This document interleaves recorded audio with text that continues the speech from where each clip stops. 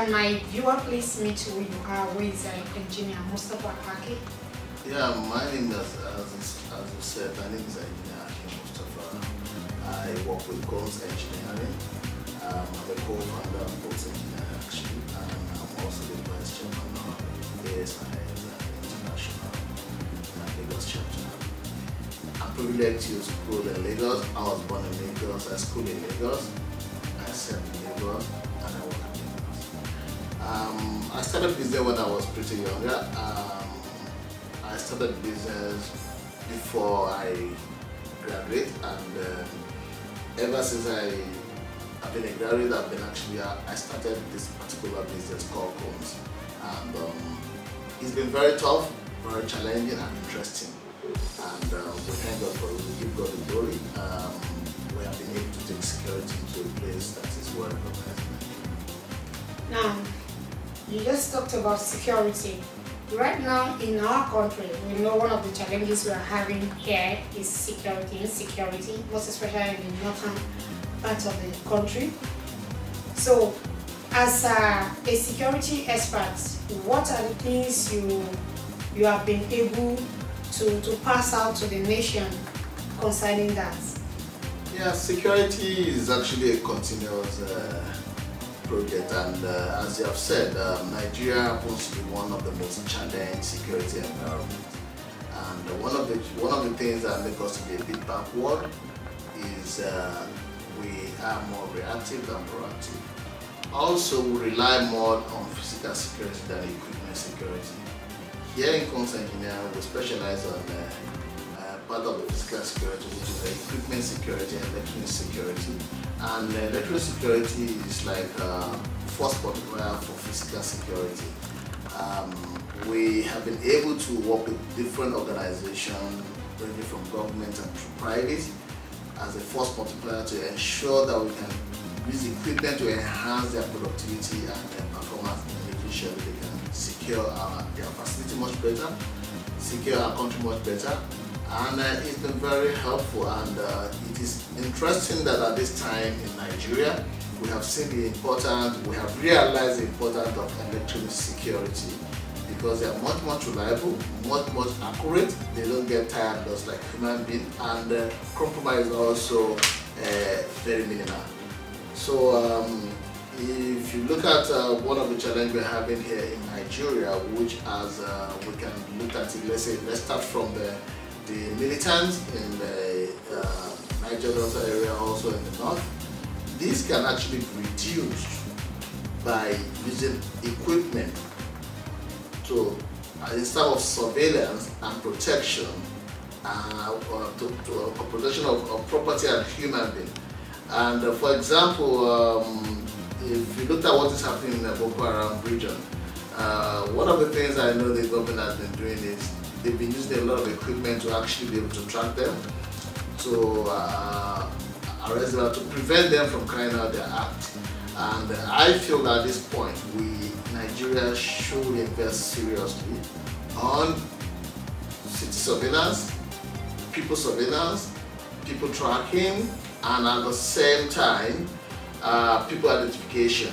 We should be able to identify and track ourselves. We should be able to recognize who we are. We should be able to protect those environments that is a bit safer, and that can easily be achieved by ensuring that we have intelligent surveillance system. It is not just putting camera; it is by putting a camera. It's by producing a camera, work with a manufacturer to get a camera that will give us the type of solution we required. And that is a camera with different type of box, which can be linked to so many intelligent analysis. And we have that solution. We have done it outside this country, and we can do it over and over in this country. We have some youth out there who want to start from little. What are the little things? What are those easy and difficult part of it when you started as a person that you need to pass out to them out there? Well, the first thing I will tell everybody is this: you have to be determined. Then determination doesn't give you victory. You have to be continuously determined and never give up. You don't look back when you want success. You then get tired of get tired of struggling, that's the end of your struggle. The day you tell me that's the end of the achievement. It's been very tough when we started, and starting a business without a capital, without a mentor, without an environment that encourages you, without power, with the local government trouble and the state is not encouraging. It's actually been very tough. But a winners must not look back. We're still fighting, and I will tell the youth there that Nigeria is actually a very good environment to survive. And that means that if you are determined and give everything you have without giving up, you will get it. Now, sir, you know quite alright, because I'm sure you'll be following most of the children discovering program we do on the street. And since you are into security, what do you have to say about those children? You see them selling, begging. It has to do with insecurity as well. What do you have to say about it as a father as well? Yeah, you know, it's been very pathetic and very painful. We have economic challenge. We also have mentorship challenge. We have different types of challenges in Nigeria.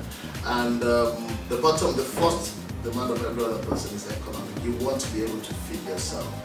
If there's a challenge in the economy and the government is not creating enough environment or enough publication to let people know that they can be better than what they have today, then it's a challenge, and this is very challenging. For example, let's use India as a case study. India has a population which is more than Nigeria, and when they realize that they have mass unemployment, what do? They invest into IT, and they make sure that they make it an open-ended and in a way that any Indian person can actually come, study IT, get certification, and now they start recruiting them and exporting them globally.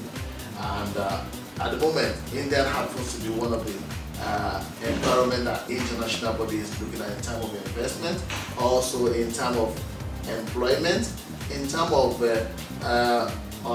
long distance employment, and it's been very incredible. I feel Nigeria, we have a lot of youth. We need to capitalize on that youth. We also need to invest a lot into our research institute in a way that the youth can come up with different discoveries. We can encourage them in research and stuff like that. And when they discover or come up with an equipment or a design, we should encourage them. And that is by encouraging the investors to invest into what we have. Then we now move it into production. If we don't encourage production in this part of the world, we will not get there. We need to start building stuff locally. We need to start having local content. We need to start having indigenous discovery in Nigeria that will solve Nigerian problems. We should look more inward. We look too much outward. There are incredible people in Nigeria. There are very wonderful people. For example, the highest number of black people in the United States, medical doctors, are Nigerians. The highest number of graduate people in the United States are Nigerians. So Nigerians are good people. We put a lot of things in ensuring that we are better than what we have today. And I feel we need to be encouraged. We need to have an environment that will encourage people to want to pay more prices. So I feel government has to look inward and see how we can invest into ourselves. We should appreciate ourselves. We should look at what youth or what individuals are doing. We should appreciate our limitation. We should encourage ourselves. And we individually also have to look at the country and prepare to contribute to the country. We should stop taking advantage of loopholes of the country. Loopholes always have a price they pay. If you think you're taking advantage of the country, you are taking advantage of yourself and the generation unborn. So if we are ready to sacrifice of the country, and the country are ready to sacrifice for us, we will get there.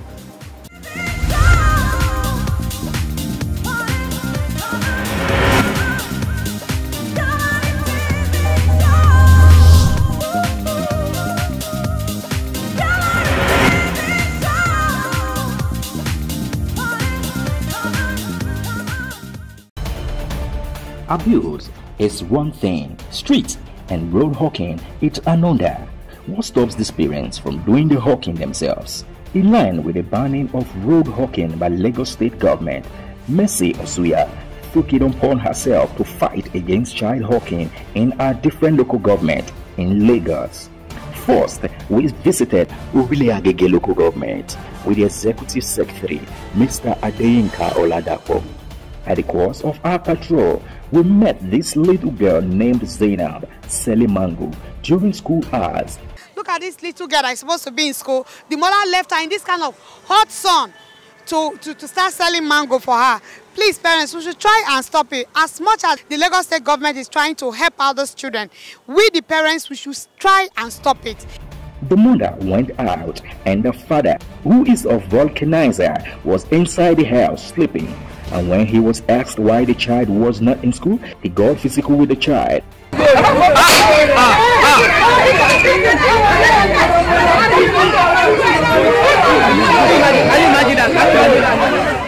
He was arrested, though released the same day.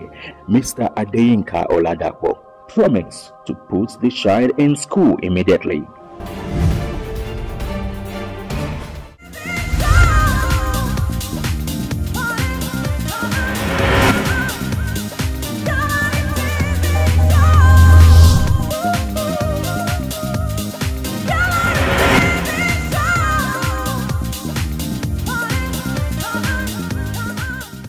Now, if you are given a position, what are you going to do for these children?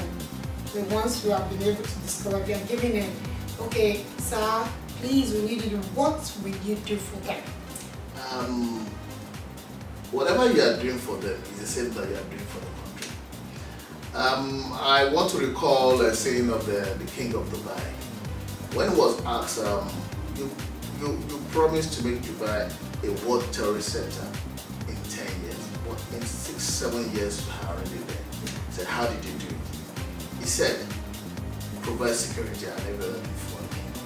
When we talk about security, it's not just about physical security, economic security, trust, confidence, and all these are secure. Investor security. If everybody is sure that if I plant a factory here in Nigeria, my investment is safe, they will do it. If everybody is sure that if they put out their money, they will do it. If the government started building houses and people believe that if I actually subscribe for this, I can pay for in 35 years, and my income will be able to pay for it, they will do it. If I can have job employment security, I can live within my means. I know that if I live outside my means, there are prices to pay. What I have is sufficient for me. The investors are there, the jobs are there. Then we'll be sure everything will work fine. So I feel the first thing is to ensure that we have a security, and that will attract investment, internal and external investment. So the first thing I will do is to ensure that Nigeria is a safe area. And people will love to come there because they can feel safe in the environment. Okay, so what is the little you are going to contribute for those one that you discovered already? You see, I appreciate the fact that you asked this particular part of questions. In this part of the world, everybody wants to help everybody, but we always need someone to run. Yes, everything is actually related back to money.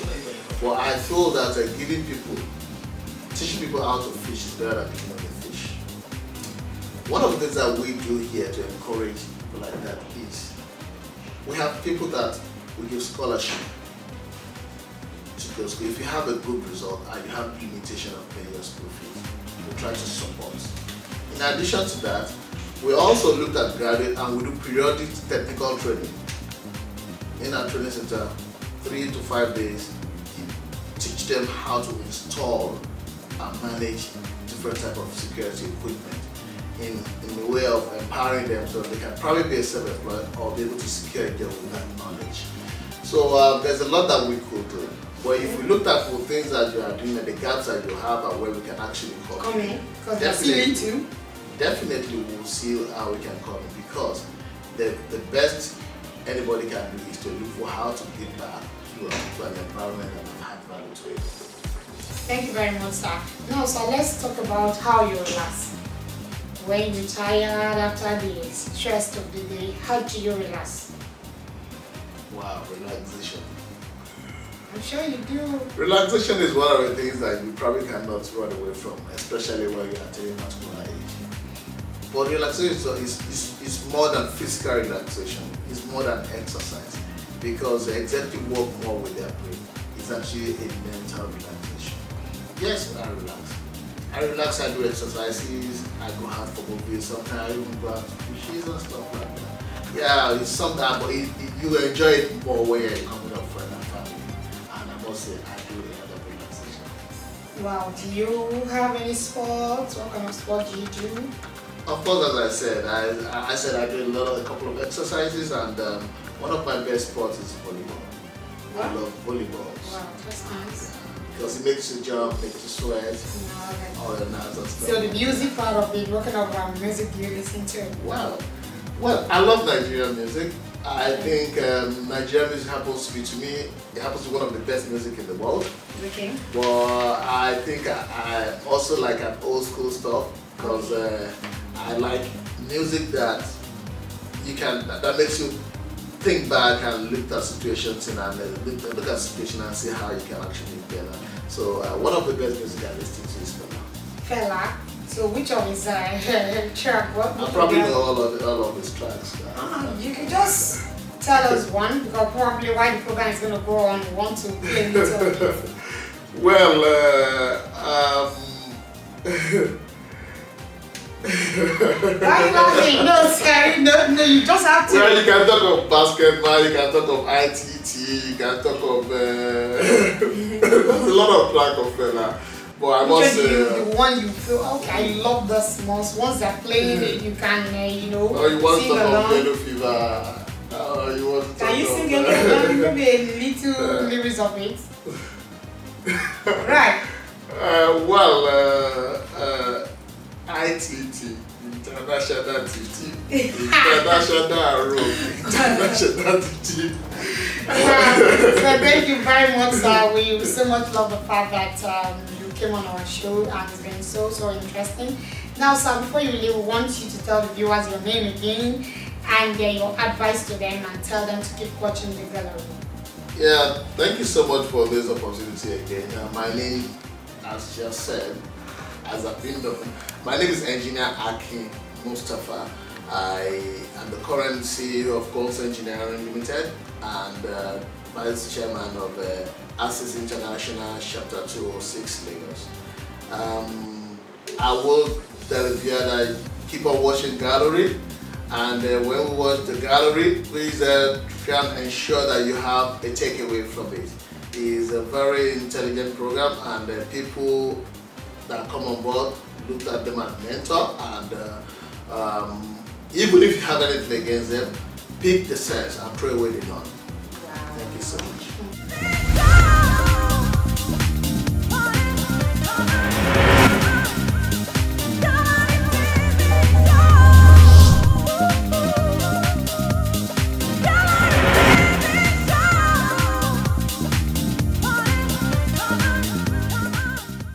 Wow, thank you very much for being with us on today's program. But as you know, time is something you cannot play around with. Anyway, I still remain your host, Mercy. Bye.